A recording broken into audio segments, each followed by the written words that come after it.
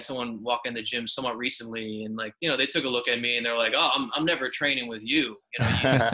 Like, you probably have to be so fit to train with you. And it's like, it's a little bit crazy that I feel like people think that way. It's like, no, not at all. Actually, I have very few people that are as fit as me. It's usually people that, don't know how to be fit on their own, and that's why people, pay me a lot of money, right?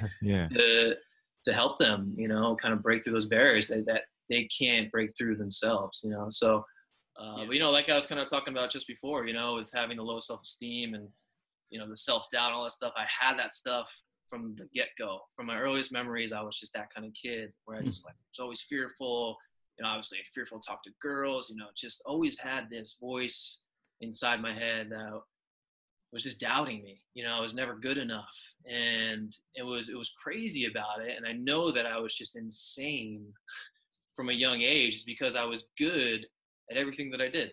Yeah. Right. So I was this kid who felt such shit about myself, but yet like I was, having really good success in sports, and I was like had a reputation for being, one of the best, and it was always this like internally, it was always such a struggle for me as a kid, And so, by the time I was 20, I was completely unemployable. I was actually a tattoo artist at the time. And I remember the point where I just like lost control. I just like lost, like I just had to get high 24 hours a day. And I stopped showing up for work. At this point, I was living out of my car. So I had all my belongings in my trunk.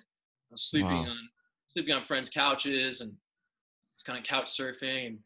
And the last 2.5 months of my drinking and drugging was just out of control. Like how I lived through that is just, it's beyond me.